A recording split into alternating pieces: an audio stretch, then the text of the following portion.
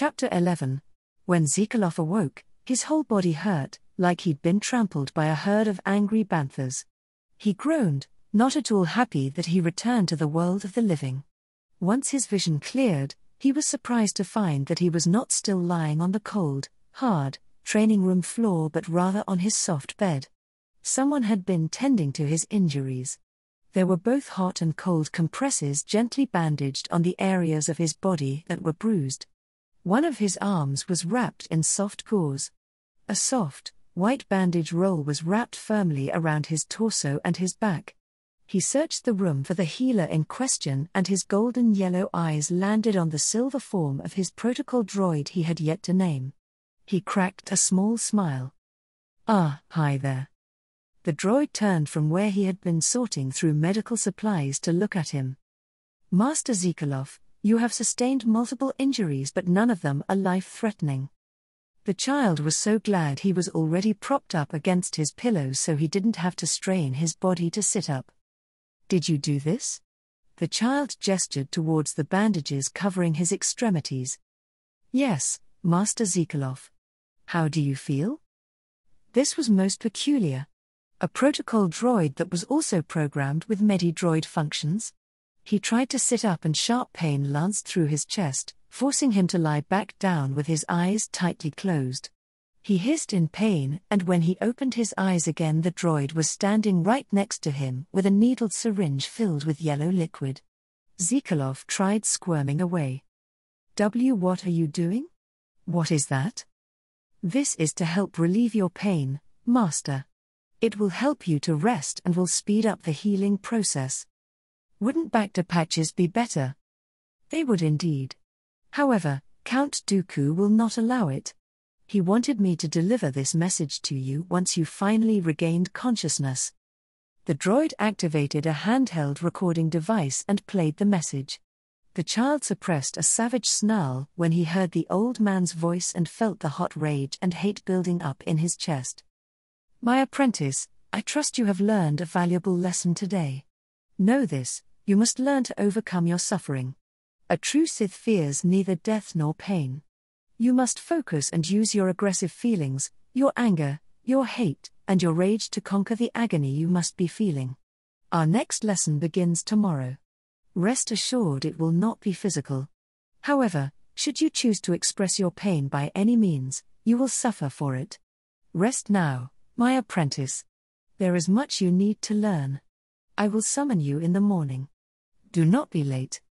The recording ended with a brief hiss of static.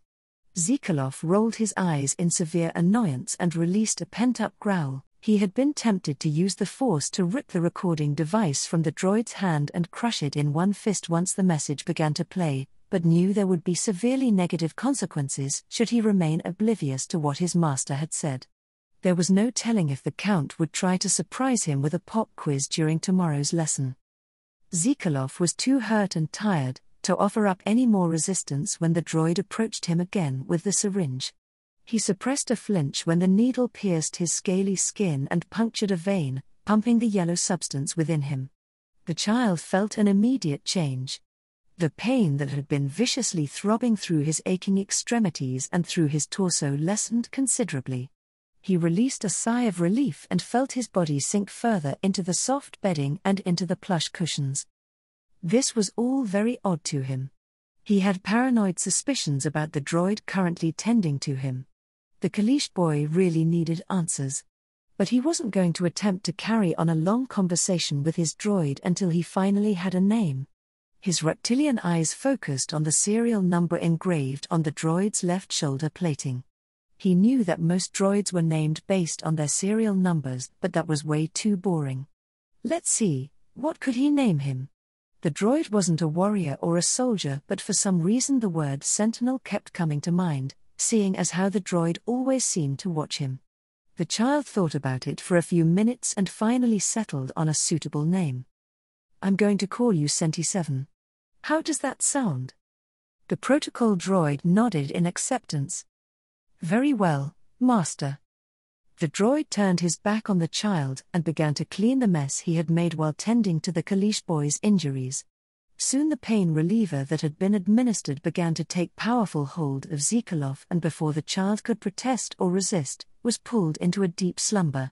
Once the droid was certain the boy was unconscious and had swept the area with his scanners to ensure that they were indeed alone and undetected, placed a small communications disc on the floor that soon projected the holographic image of General Grievous, who had been awaiting the droid's report. The general was able to see what his droid could and saw the prone, unconscious form of his son laying on a bed wrapped in medical bandages. His holographic image turned to look at Senti 7 and he growled softly. "What happened? Tell me everything." The droid reported what had occurred during Zikolov's first combat training session with the Count. The Kalish cyborg knew something like this would occur and hated the old man for it. "What injuries has the boy sustained?" Senti 7 emotionlessly responded. He did not go into explicit medical detail unless his creator gave the order and gave a simple, very general, analytic overview. "Master Zikolov has sustained 2 cracked ribs, a fractured left arm, a sprained right ankle, mild internal trauma, damaged nerve endings, heavy bruising to all extremities, and a strained back." The volatile hate and deep loathing that Grievous already felt for Dooku tripled at this news. He was just itching to wrap his geranium-clawed hands around the old man's throat and both choke and crush the life out of him. Daydreaming about murdering the Count did make him feel a little better, but it unfortunately did not change the present circumstances surrounding his youngest child. "See to it that my son has a rapid recovery by any means necessary. Dooku will show the boy no mercy and will not hesitate to kill him if he is weak." "As you wish, General." Grievous turned his holographic head for a moment and stared almost wistfully at the unconscious form of his son for a moment, looking for a brief second, as if he was contemplating if he would ever see him again. The look of regret within his reptilian eyes was lost behind his mask. He turned his attention back to his droid. "Do not fail me, Sentinel." The Kalish cyborg pointed a holographic claw at the highly advanced robotic AI in warning. "I understand, sir. You know what fate awaits you if you do." Grievous's eyes narrowed at that last statement as a growl escaped his throat. "Order received and acknowledged. I will be awaiting your next report. Until that time, initiate complete comlink silence unless it is a dire emergency." Senti 7 nodded his robotic head in silent acknowledgement. The transmission was severed, flooding the room with soft quiet. An almost human-like sigh escaped the droid's vocalizer. He finished putting the medical supplies away and made sure young Zikolov was comfortable. If Zikolov's condition worsened, he would have to buy the Kalish child more time to heal. The devious droid had just the idea if that worst-case scenario were to occur. For now, the droid was going to return to his primary duties as one of Dooku's mechanized slaves, all the while engaging in another one of his primary functions, namely, spying on the Count and reporting all of his activities to the general. He had recently come across valuable information regarding the possible location of Grievous's family. It soon became invalid and a complete dead end after Senti 7 learned that it had all been a ploy and a false lead for the Jedi to follow in order to get them off the Separatists' trail.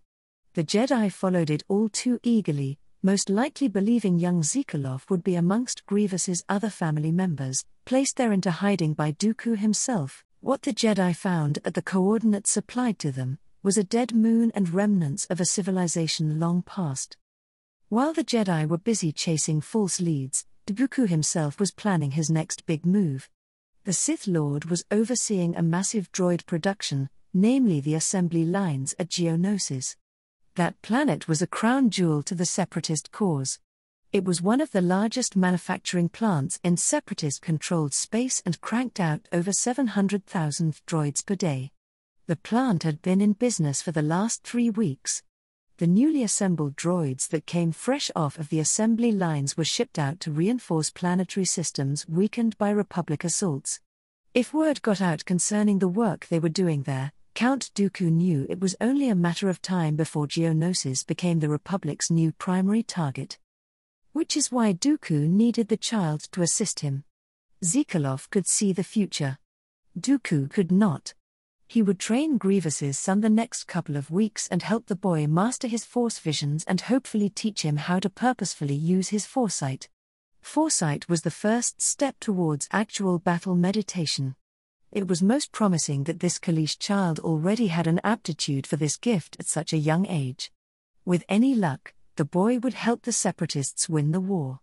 After which, the boy would have outlived his usefulness and would then be disposed of. That was his master Sidious's wish. However, Count Dooku had his own personal vendetta and was patient to wait for the opportune moment to gain the mantle of Sith Master. He planned to use Zekalov to help him achieve that feat.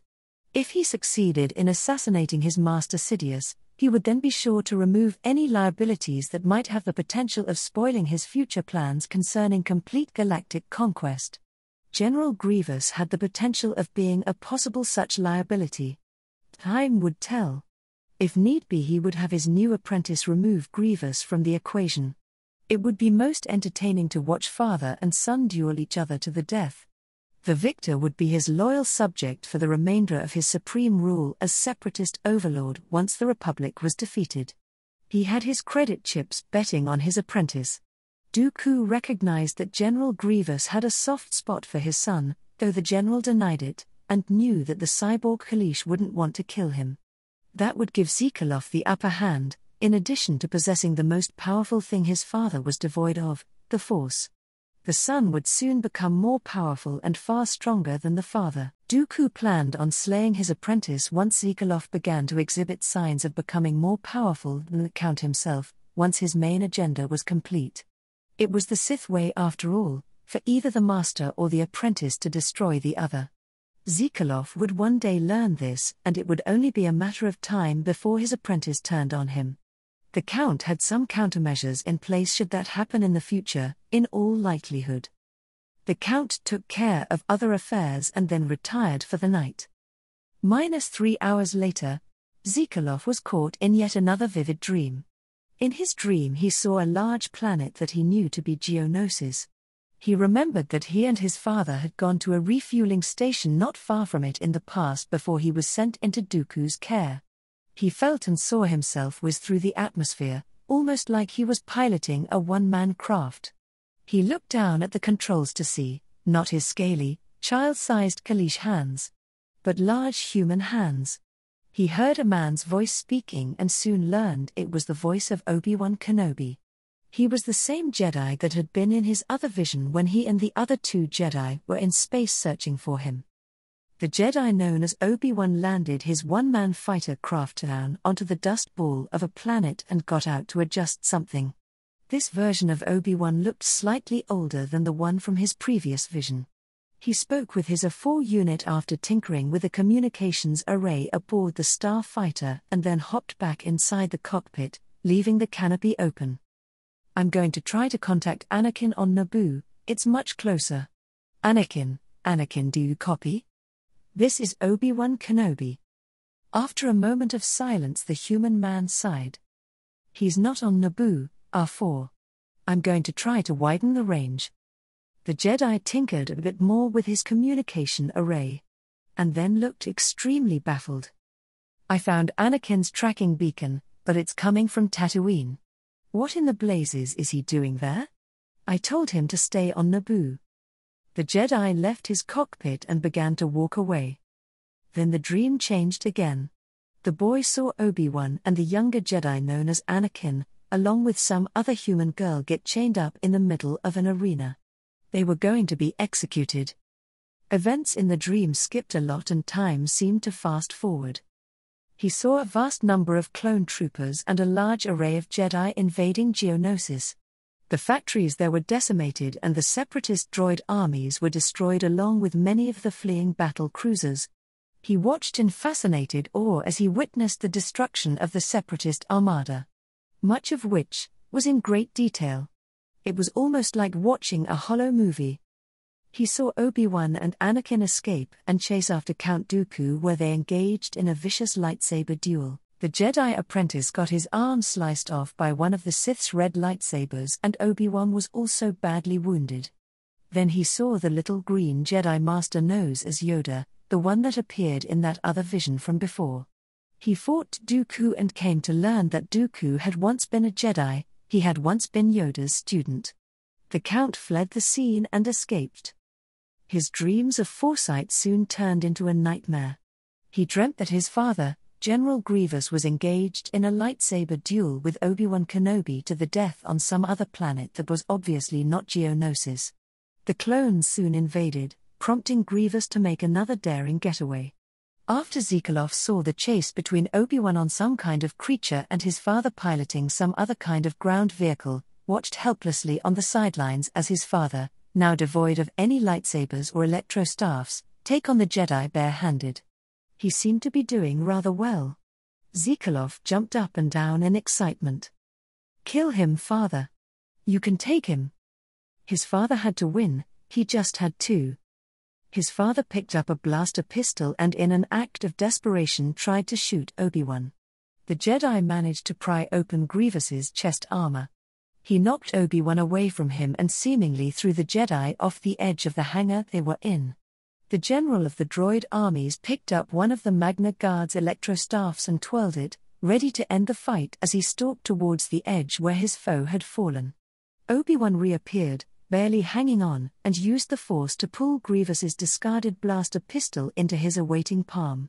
He witnessed his father's cruel murder at the Jedi's hands and screamed in agony and with rage when he saw Obi-Wan use the blaster pistol to savagely shoot his father's exposed organ sac beneath his duranium armor plating multiple times.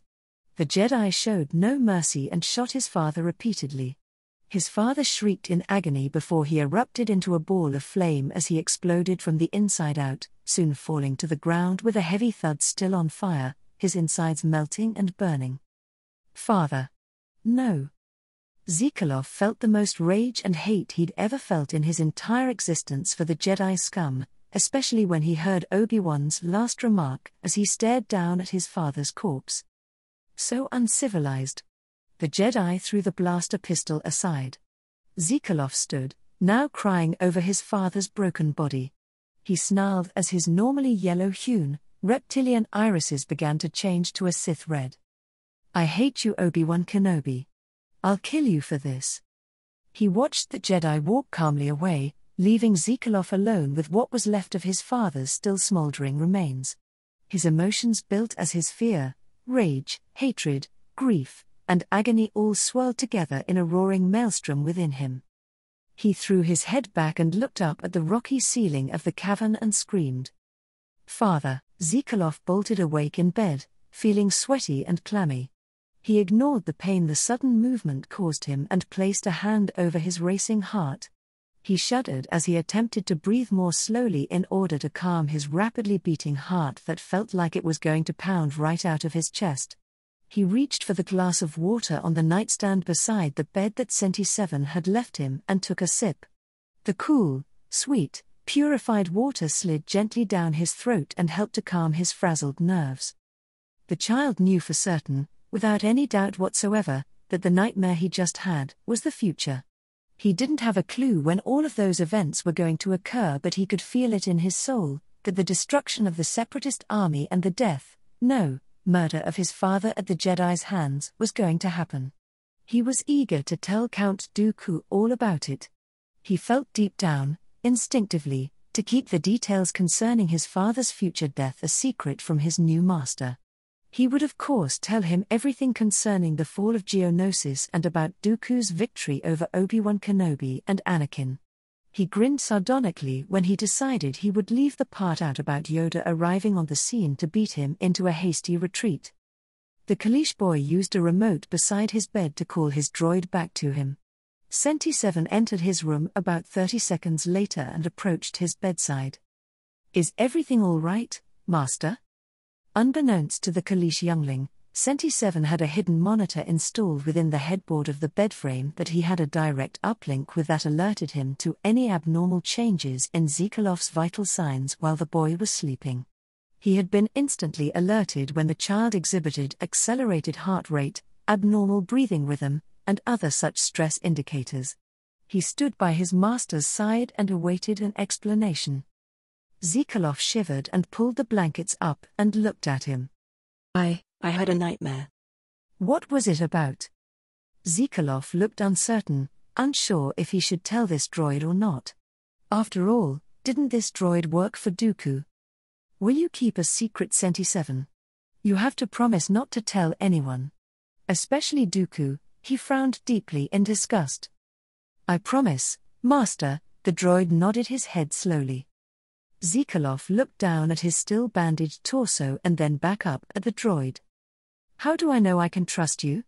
Is it your function to report everything to Dooku concerning what I do and what I say? Are you his spy?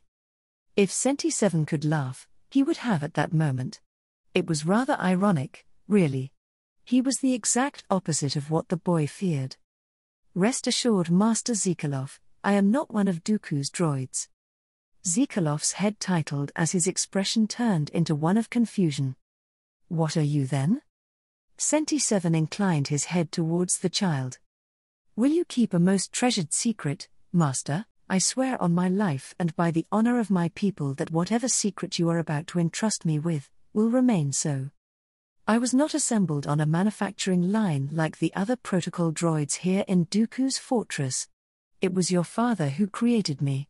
He is my one true master. Now what secret did you want me to keep for you, Master Zikolov? Zikolov could only stare at him with a mixture of shock and disbelief. This is a joke, right?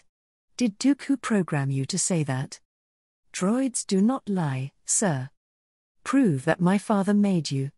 That's an order. Zikolov gingerly crossed his arms over his chest while shooting the droid a defiant look that in the past had made his father genuinely smile when he was sure his son wasn't looking. Can you prove that your father made you, Master?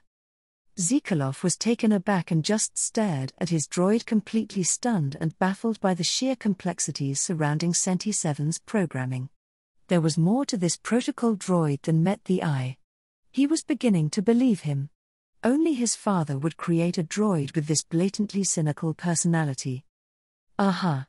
Well, the less I know about you the better.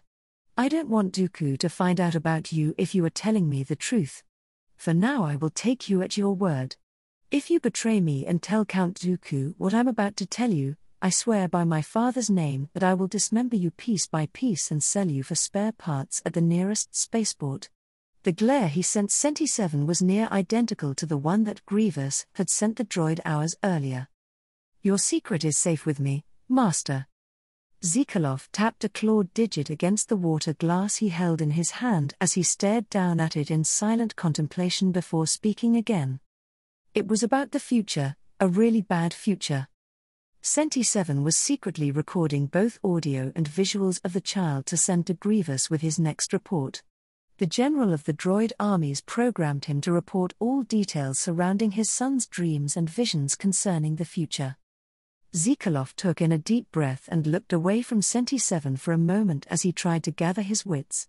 When he spoke, his voice was soft and thick with emotion, though he didn't shed any tears. It was about the end of the Separatists, and about the future death of my father. 77 nodded. What happened? Zikolov went into very long, extravagant detail, recounting every bit of memory while it remained fresh within his mind. After he was finished, he yawned and shook his head and gave the droid a tired smile. I probably should have recorded this in my datapad, or in the very least, had the sense to write all of this down. The boy sighed and relaxed back into his pillows and snuggled beneath his blankets. His eyes drooped tiredly. He gave 77 a soft smile. Thanks for listening. At least, I have you for a friend, even if you are just a droid. It's good to know that I'm not as alone as I thought. Of course, Master. I will be near if you need me. The child would have thanked him but had already fallen asleep. 77 watched him silently for a moment and then stood in a corner of the room and powered down for a while. General Grievous would be very interested in his next report. Until then, both Zikolov and 77 each had their secrets to keep. The droid was designed to protect his charge and would continue to do so until the end of his function. Zikolov, on the other hand, upon his last few nanoseconds of consciousness before falling into a dreamless slumber, had sworn within his warrior's heart that he would not betray his father's newest and most unique creation. He would protect Senti-7 as he would a true friend. The boy knew that in doing so, he was protecting his father. He would die for his father and would do everything in his power to prevent future events from unfolding as had been foreseen. For now, all the child was going to do was sleep and dream of happier times before the dawning of a new day. Tomorrow could, quite possibly, change the fortunes of all. Chapter 12. The son of General Grievous turned 10 years old. As a gift, his father found a way to contact him with Senti-7's help and spoke with him for a short time. The conversation wasn't as long as Zikalov would have liked, but he understood the importance of secrecy and didn't want Count Dooku catching them. The general smiled at him beneath his warm mask. His golden eyes showed Zikalov the warm feelings that his father had for him. The boy was still bandaged as the remaining wounds healed, but was able to stand on his own 2 feet and walk for a little while. He sat on the edge of his bed and looked at the holographic projection of his father standing right in front of him. Senti-7 kept his scanners operating at high efficiency to warn father and son in the event that any unwelcomed visitors approached from down the hall. "I've missed you, father. And I have you, my son. I remembered what you said. And I've been doing as you told me to." Grievous nodded. "I know you have. I want you to succeed in your training so that one day you may return to me." General Grievous broke down into a coughing fit, secretly triggered when he fought to keep the emotion out of his voice. "Father, when will we be together again?" General Grievous looked down at the floor with one clawed hand behind his back, apparently deep in thought for a moment. It was the one innocent question his son always asked and the one he never had an answer for. "I don't know. I can't promise anything, Zikalov, but I will try to ensure that we meet again soon. If only for a few moments." The Kalish boy nodded slowly with a smile blooming on his young face, clearly happy at such a prospect. "Be good, my son. Do as the Count demands. Even if what he commands is dishonorable. You will regain your honor the day you are free of him. Remember that this arrangement is only temporary, until you have grown in knowledge and in strength." "Yes, father. I will, I promise." "That's my boy." Grievous's golden eyes crinkled up at the corners, indicating a smile beneath his warm mask. Zikalov smiled back as he heard his father's voice for what would be the last time in months. "Goodbye, Zikalov, until next we speak. Goodbye, father." The transmission was cut, the general's holographic image shrank down and disappeared within the communications disc on the floor. Zikalov used the force to pull the disc to his hand. He wasn't as skilled, so it took him great concentration and effort to achieve the feat. The boy knew that Dooku would be training him with force techniques for the next 3 months. The Count hadn't told him as of yet, he just knew based on a force vision he'd had. It was kind of annoying when they happened in random uncontrolled episodes. The child looked forward to when he would master the ability to willfully control them. There was so much to learn that oftentimes the Kalish boy felt overwhelmed at the prospect of it all. His father, if he had been with him, would have reminded him to take it one day at a time. One didn't become a skilled warrior overnight. Zikalov did confront Dooku and spoke to him of the dreams he had concerning the fall of Geonosis and the annihilation of the Separatist army. His Sith master was pleased to learn of his apparent success in the future duel between Obi-Wan and his apprentice Anakin Skywalker. Count Dooku was none the wiser that Zikalov withheld other information pertaining to Yoda's confrontation with the Sith master. For the next 3 to 4 weeks, Count Dooku trained young Zikalov strictly in regards to force meditation and honing his gift of foresight. They did not return to lightsaber drills immediately after the beating Zikalov endured beforehand. It was not an act of mercy on the Count's part. It was a matter of priorities. It was necessary for Zikalov to learn to master the Force before he would be remotely experienced enough to complete his lightsaber training. The child had about another 3 years before he was initiated into the ranks of the Sith. The boy would be subjected to intense trials before his graduation. As Zikalov had foreseen, Count Dooku did give him Force-related training for 3 months straight before they integrated lightsaber training in addition to other lessons. The child was a fast learner, which was a really good thing. He had to be, or risk certain death. The Count was harsh and unmerciful, but it was shaping the boy into a strong, hardened soul. Over the course of a couple years, Zikolov had grown exceptionally strong in both body and in mind. The 12-year-old had learned to mind his master and do as he was instructed. If he made an error, the young warrior was able to handle whatever punishment Dooku unleashed upon him, whether it be physical or psychological, without any complaint. If he knew the Count was about to physically abuse him, he did not cower, whimper, or recoil, but stood firmly in place with a level gaze and with Kalish pride. He took his torture and punishments like a true warrior, unflinching and devoid of any cries of pain. His father would be proud of him. He became very proficient in all of his trainings and grew stronger in the Force. He had developed a clear ability to access and control Force visions, namely ones concerning the future fall of Geonosis. By the time he turned 12, Dooku had given him a very difficult test. Zikolov was not overly fond of that memory.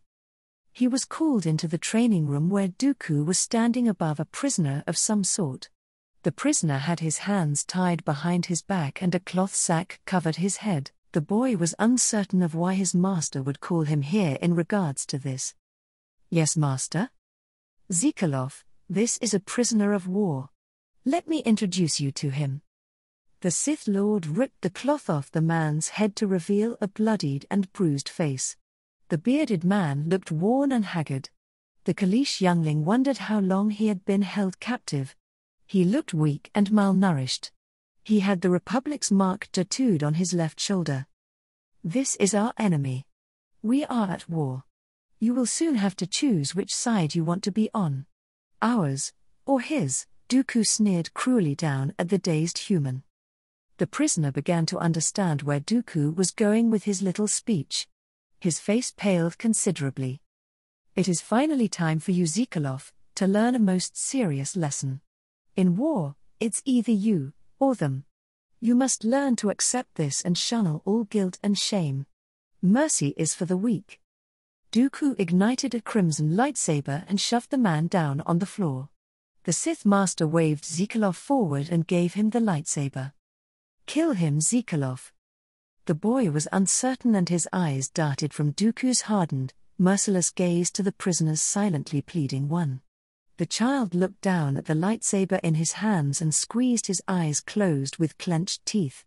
He knew what he had to do, he was just having a hard time accepting it. It was dishonorable to slay an enemy who had no weapon. He was not meant to be an executioner. "I said kill him, boy." Dooku snarled angrily. Zikolov opened his eyes and took a deep breath. He remembered what his father told him about obeying the Count even if what he commanded was dishonorable. His father wasn't kidding about the dishonor part. The child internally suppressed all emotion until he was numb. He didn't want to feel guilt concerning the murder of a helpless prisoner. He quickly swung the lightsaber before he could allow his mind second thoughts. He passed his test successfully. He didn't even hear Dooku congratulating him.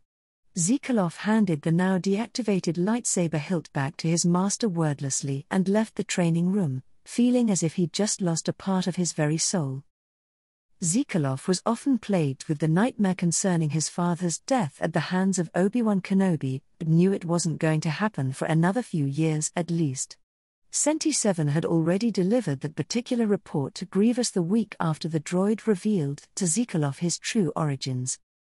The child had been able to communicate with his father every now and then. Over the course of time, Grievous did begin to see a change in his son. He recognized both the good changes and the bad. His son had grown very strong physically and mentally, but his child's original, innocent, fun-loving, compassionate personality had begun to fade. In place of the original temperament, his boy had grown strictly serious, rarely ever smiled, and never laughed. It had been a long time since Grievous had even heard his son laugh. He missed that laugh, and the rage he felt for Dooku had only intensified during the passing months. The general was also angry at himself, for he was as much to blame for his son's transformation as the Sith Master. Then came the day when father and son were finally permitted to meet in person at long last. Count Dooku took Zikolov along to meet with his father, strictly on business matters. His son was now completely devoid of his training saber.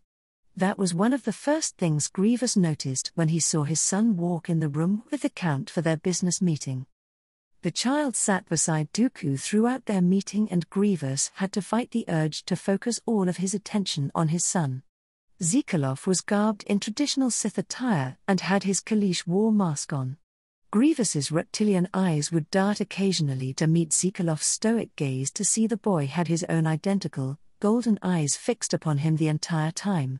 The general tried not to be distracted and at one point spaced out while Dooku was talking to him when he glanced at his son's rather blank expression and internally wondered what the boy was thinking.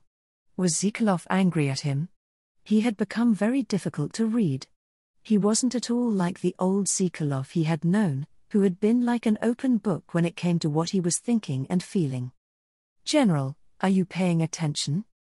Grievous snapped his head back to look at Dooku and nodded. "Yes, Count. Proceed." The old man looked mildly annoyed at Grievous's inattentiveness. He repeated the previous question with a frown. "Have our assets been relocated?"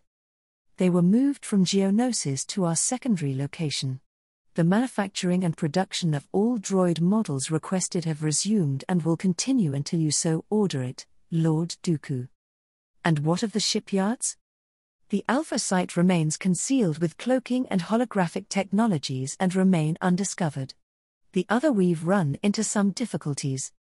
Dooku narrowed his eyes, although he remained calm despite the iciness and warning tone of voice. "What sort of difficulties?" Grievous wasn't looking forward to giving Dooku this particular report. A couple Rhodian technicians were sighted leaving the shipyard after closing hours last week. They returned 3 days later, but their credentials did not match up. We launched an immediate investigation. The bodies of the original technicians were found 58 miles from the shipyard. The 2 imposters fled. We pursued them, but they escaped. Count Dooku's face darkened and he clenched his hands into fists and did not bother to hide his anger. "You mean to tell me that 2 Republic spies slipped past your guard? They could jeopardize our entire operation. Do you not realize the consequences for such a blunder, you idiotic fool?" General Grievous, having worked so long with Count Dooku, was rather used to the Sith's rage-induced rants, so was therefore unfazed by his master's verbal aggression. He sought to appease him. "My Lord Dooku, the facility has been moved off-site to a more remote location in a nearby, uncharted star system that is not in any of the Republic's known databases. We have taken drastic measures to keep the shipyard's new whereabouts top secret. Very few know of its existence, and the ones that do are either devout separatist loyalists or victims of our newly christened Death Squad." Grievous chuckled rather darkly in a gleeful sort of way while rubbing his clawed hands together. Count Dooku had indeed been appeased, at least for now, and was eager to know more. "What sort of Death Squad?" "A deadly task force newly designed to eliminate any potential threats to the facility." Dooku nodded slowly and leaned back in his chair. "Droids, I presume?" Grievous nodded. "Newly upgraded assassin droids with stealth mode and cloaking technology. They were beta tested with most promising results before integrating them within the facility and the outlying regions surrounding the shipyard." "What were the results?" Grievous chuckled darkly again and reached beneath the table and then dropped the object in question in front of the Count. It was a clone captain's helmet, dented and spattered with flecks of human blood. It was well known to all how difficult it was to kill a soon-to-be clone commander. They were the most intelligent and the most experienced of all clones. Few ever given such a high-ranking position. The Separatists had managed to capture one in the past, but the prisoner was unyielding to their interrogation and torture techniques and died within a month. The Republic did a good job safeguarding their most valuable secrets and intel. The clone commanders as well as the captains were more than willing to die for the Republic and were the least likely to betray them.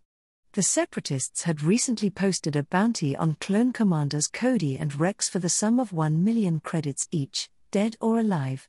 Without those 2 commanders leading the majority of the clones, the Republic would be crippled on some level. Now that they had Zikalov's force gift at their disposal, any other clone commanders besides Cody and Rex were to be terminated on sight. There were other ways the Separatists could win the war. Dooku raised an eyebrow and looked a little skeptical. "How did you come about this, General?" "We sent the Death Squad out to meet a small garrison of clones that had been intent on sabotaging one of our critical research outposts. They were slain in a matter of seconds." This really did have the Sith Lord's attention. "Seconds? Are you sure you aren't over-exaggerating?" Grievous cackled madly and pulled up a security video and projected it above the table as a holovid. It showed about 14 clones exiting a gunship, all splitting up to go separate ways to achieve their individual assignments. The majority of them didn't even make it 10 feet before the screams and blood began. They mysteriously started dropping dead one after another. The first two were assaulted by some invisible entities and didn't even have a chance to fire their blasters.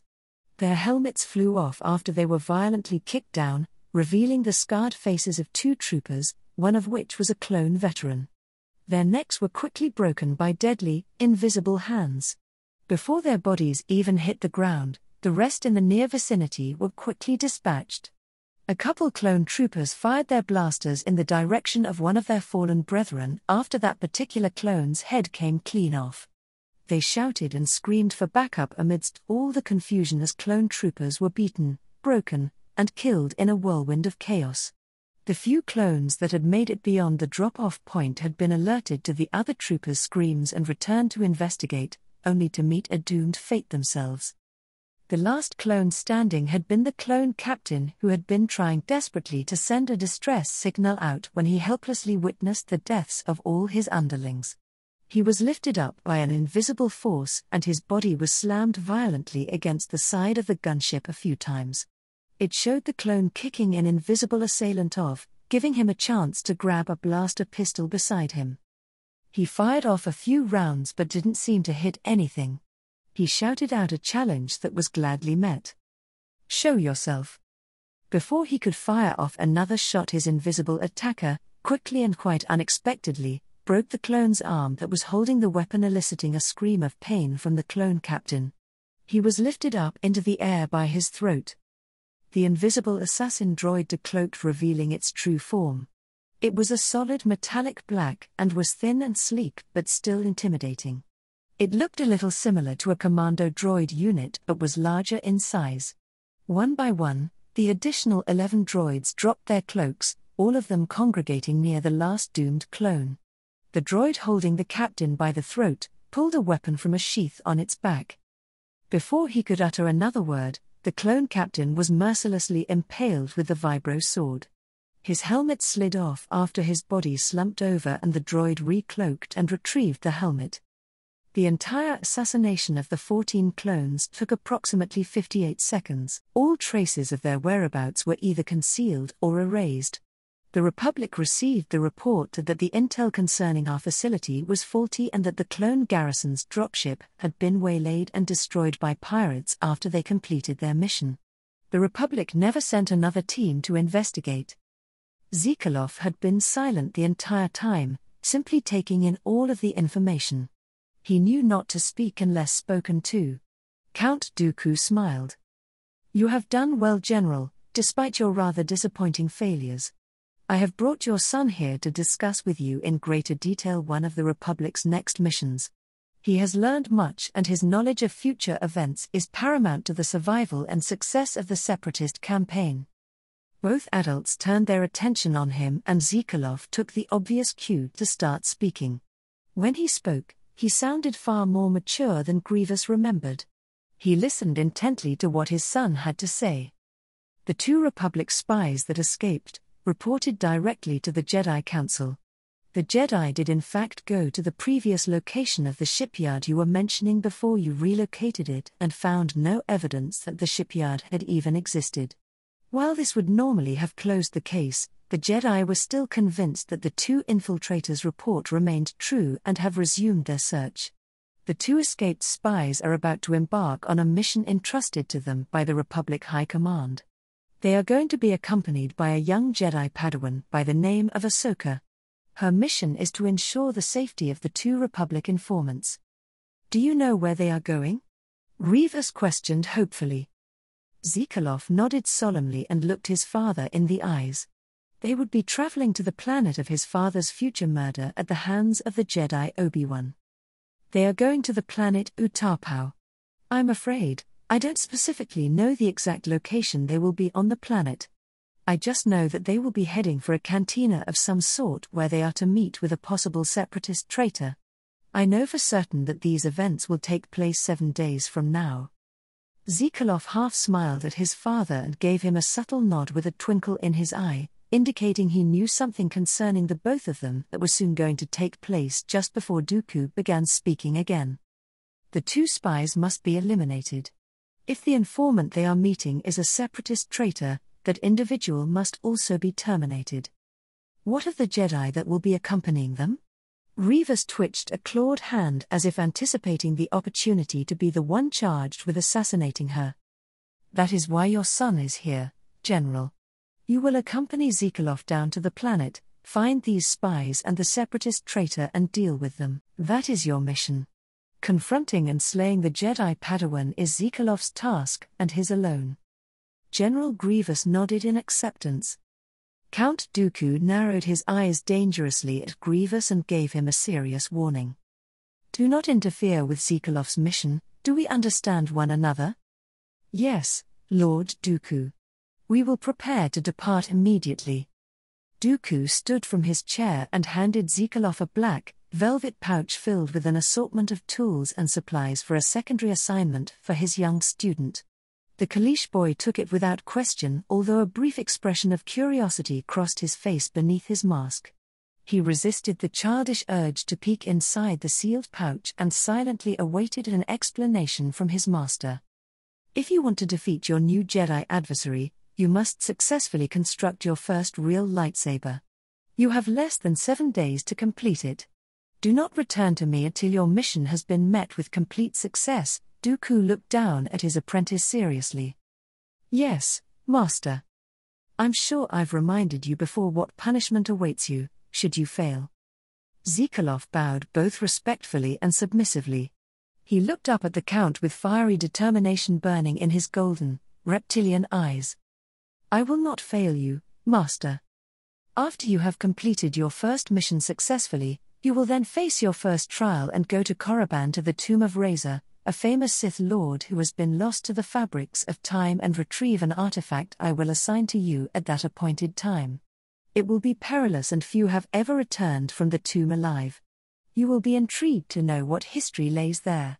If you fail the current mission I'm entrusting you and your father with, you will not be granted the honor of embarking upon your first Sith trial and will have to wait until you've proven your worth. Zikalov nodded and held the pouch containing the essentials necessary to construct his first lightsaber against his chest. I won't let you down, Master. Dooku smiled at him before turning to Grievous. You will both have to leave the fleet behind in separatist space and travel to your objective discreetly.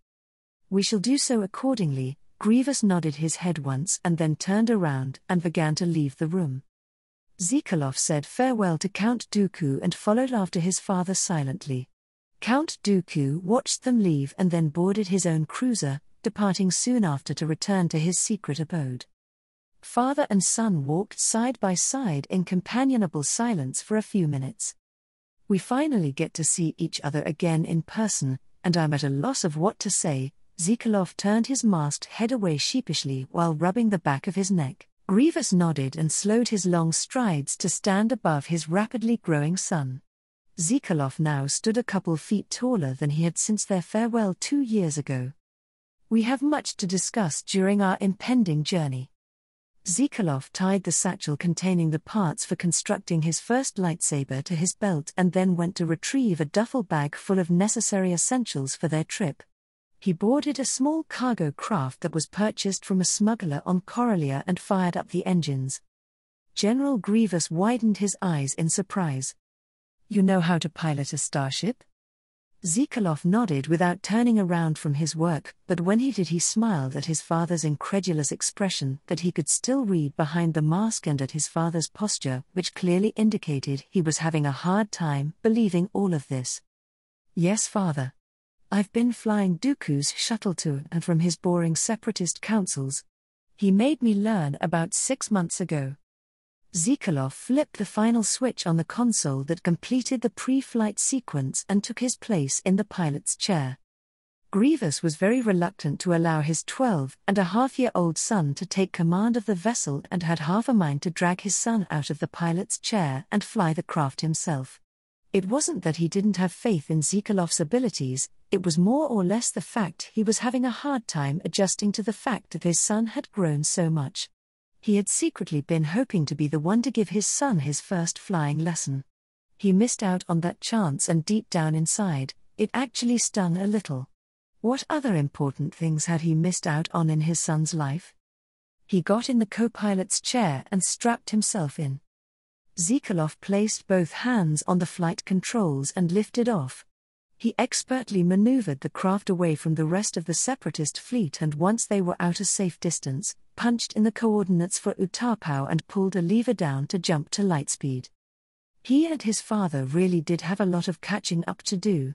Their flight would take them at least 2 days, giving them another 5 to locate the cantina that the Republic miscreants would meet. The soon-to-be 13-year-old was a little excited at the prospect of successfully completing his first real mission. Grievous sat silently for a few minutes, allowing the wheels in his mind to turn as the gravity of their assignments began to weigh heavily on him. His son would be fighting a Jedi, with real lightsabers. The father in him felt the boy was still too young to take on a Jedi all by himself. Even if that Jedi was a child herself. Grievous thought about slaying the Jedi whelp himself and just give Zikolov all the credit. The general knew better. Dooku had many spies that reported directly to him regarding whether or not his loyal subjects completed their assigned tasks. Grievous knew that there was no stopping the inevitable. His son would not remain a child for long. This was Zikolov's chance to earn great honor by slaying one of their most hated Jedi enemies. This would also prove to the Count that his son was still worthy of life. His son's mission had to remain his own. It was a little hard for Grievous to accept, but he knew it had to be this way. The general glanced over at his son, who was adjusting one of the instruments on the overhead panel. He was tempted to just give Zikolov a lightsaber rather than have him build his own. Yet again, this was a chance for the infamous general of the droid armies to witness and quite possibly learn himself how to construct a lightsaber. The Kaleesh warlord never had to construct his own. He just collected lightsabers from his slain Jedi enemies. His son had stopped fiddling with the ship's controls and reclined in his chair. He closed his eyes as if resting, but softly spoke and broke the silence. "I'm not mad at you."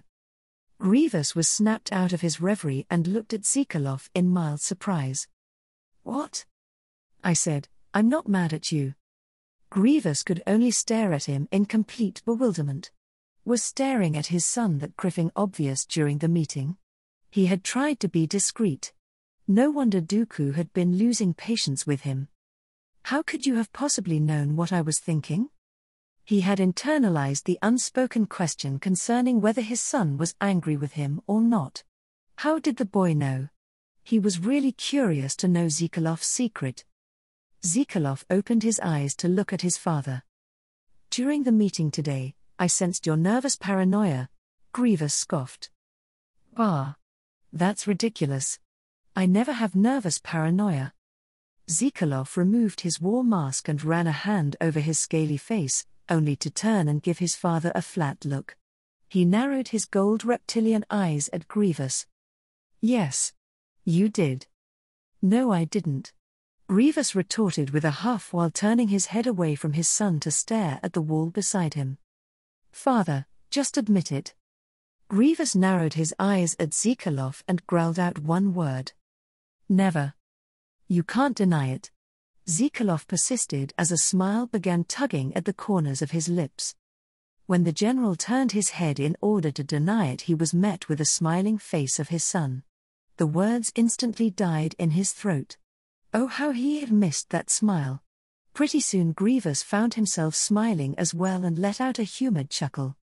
My son knows me too well. Zekalov soon turned serious again and set the ship on autopilot. He slid out of the pilot's chair and untied the small satchel from his belt and peered inside to find the necessary parts and tools to begin construction of his first lightsaber. Well, I guess I better get to work on this. I don't want to face the Jedi without a weapon. Grievous nodded silently and watched his son sit cross-legged on the floor. Zekalov dumped the contents on the cabin's floor mats. One silver piece bounced away out of Zekalov's reach. The boy stretched a hand out and, using the force, called the object in question back to his awaiting hand. Grievous's eyeballs nearly popped clean out of his masked head when he witnessed the spectacle. Sure, he'd seen other Force users do the same thing, but it was quite different seeing one of his children doing it. Zekalov caught his father's incredulous expression and laughed. Grievous snapped out of his shocked daze at the sound of his son's laughter. He closed his eyes for a moment and savored the sweet, happy sound and tried committing it to long-term memory. It had been nearly over a year since he'd last heard it. Maybe deep down, his boy was still the same old Zekalov he had known before sending him away. It gave him some hope. "Father, are you okay?" The general opened his eyes and looked down at his child. "I've never been better." Grievous nodded, feeling like some of the darkness that had plagued his bitter heart had lifted. It was a good feeling, he only wished it would last. He gazed fondly down at his youngest son and watched him for the next 4 hours as Zekalov tried to assemble the lightsaber, sometimes throwing in semi-helpful suggestions when the boy would run into a difficult problem. He wanted to help his son, but firstly he didn't know a criffing thing when it came to constructing a lightsaber, and secondly, this was Zekalov's assignment. Father and son spent the next 2 days simply enjoying each other's company, while Zekalov worked on his weapon assemblage, both wishing that this time together would never end.